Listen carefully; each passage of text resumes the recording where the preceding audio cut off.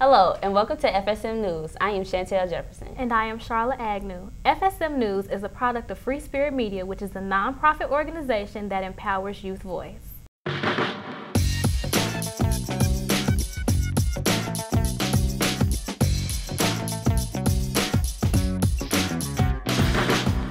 FSM News.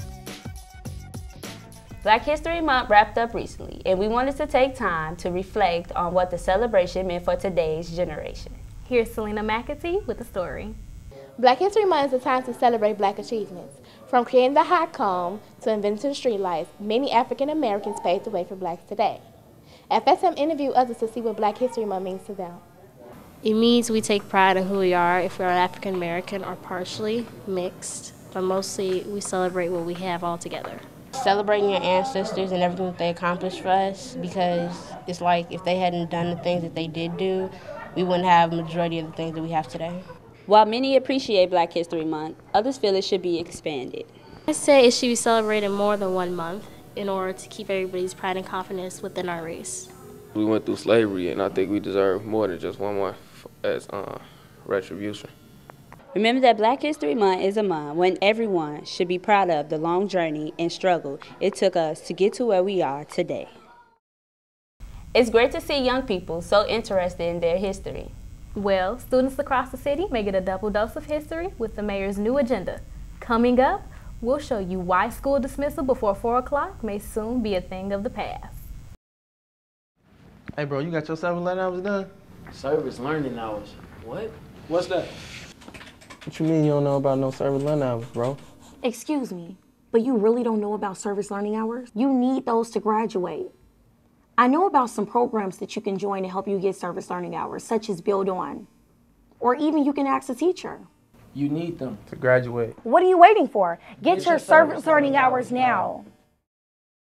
Some argue that many Chicago public schools aren't doing enough to educate students. Mayor Rahm Emanuel and CPS Superintendent John Clapperzard hope to enhance learning with longer school days. Here's more on the debate. Chicago public school students are in class for 5 hours and 45 minutes, but new changes may extend next year's school days to 7.5. There are mixed reviews on this issue. Longer school days will be beneficial for the students that are behind, as far as students that are sorely behind in classes. That way they can make up time. I feel like most of the time they drag you out because then you still have to go home and do homework. Yet parents may appreciate the new schedule. It should be a good thing for the kids to want to be in school and want to be in school longer because you get a better education. That shouldn't be a problem for a parent. That should be something that should be applauded. My parents love it. They like it, but they still think I work too hard. CPS officials hope that longer school days will help failing students, but some feel that this will not tackle the problems. Well, I don't think that that's the answer necessarily. I think educational reform would be preferable to just extending the school day. In some ways, they could put more stress on other students because it's a longer school hour. Some students may not be able to adjust to it. I mean, if what's being taught is not working, I don't see why lengthening that session will do any good. Spring is not the only season headed our way. Prom is just around the corner, which means teens are out searching for show-stopping apparel. Chantel, you're a senior. Are you ready for prom? For the most part, get my material soon. For those still scrambling, here's FSM's Deja Hill introducing us to a local boutique. Have you found your dress yet? Prom season is here. I'm standing inside of Cosmopolitan Boutique, located in Chicago's Beverly neighborhood, to find out the latest trends this year. Two-tone dresses are in. They've been in for approximately 3 years now. As graduation gets closer, seniors are beginning to plan the night that they will remember for the rest of their lives. Prom. Both guys and girls are buying dresses and tuxedos. FSM has found that and more at Cosmopolitan Boutique. We do custom wear, and you can order from our catalogs, or you can come into our store and you can buy hanging stock. This store offers many services for teens who are looking for prom wear, corsages, jewelry, and clutches. You can get a dress as low as $199. You need a $100 deposit to order a dress or a layaway dress from our stock. You need a $200 deposit if you're interested in having a custom design dress. I found a mermaid dress. It's black and it's fitted at the top and loose at the bottom.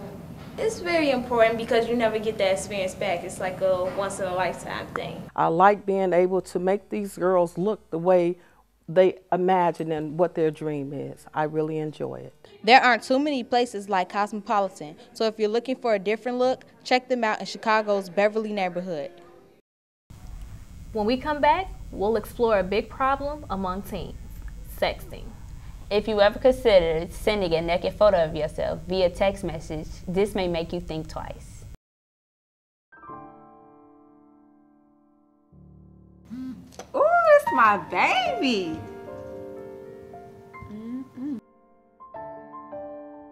I don't know.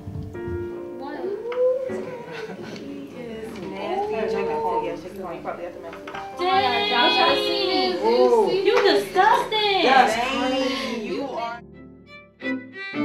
Oh no.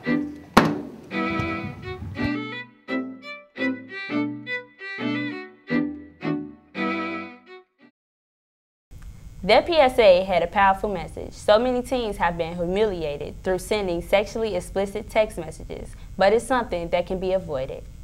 That's why so many programs try to keep students busy and focused on more positive things. And the Gary Comer Youth Center is one of those examples. For 6 years, the Gary Comer Youth Center has offered teens and children a place to go after school. How do their programs affect the youth in the community? I think immensely, actually. I think there's been an avenue for kids to come and socialize, actually development from an educational standpoint, a social standpoint, obviously a recreational standpoint with the drill team and the gym. So I think the community has been impacted in several ways. I think it's a place of peace in the middle of a place where there's a lot of violence and a lot of unstable homes. So I think that this is a place where people can come and find family and find safety. I like game room and double dutch. It gave us a place to go, not be on the streets. I like the programs that the youth center has to offer to the younger kids and the teens. They help, like, as far as like planting things and gardening and like making sure the community is very healthy. With getting teens and children after school, the Gary Comer Youth Center has been of a great help to the youth and to the community. Well, it's time for us to wrap up this week's newscast, but we'll be back next week with more news and more PSAs. Until then, check us out on Facebook. Search FSM News. You can also find us on ABC7 Chicago's website in the community section. See ya!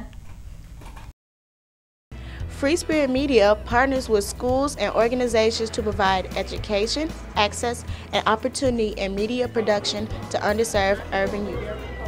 Through hands-on production of their own media content, participants build life skills in communication, critical and independent thinking, teamwork, and the use of technology. Believing that youth perspectives are a critical element of American culture, Free Spirit Media actively distributes student work to a range of audiences. Participants' dreams and aspirations grow, and in turn, their voices and visions benefit our society.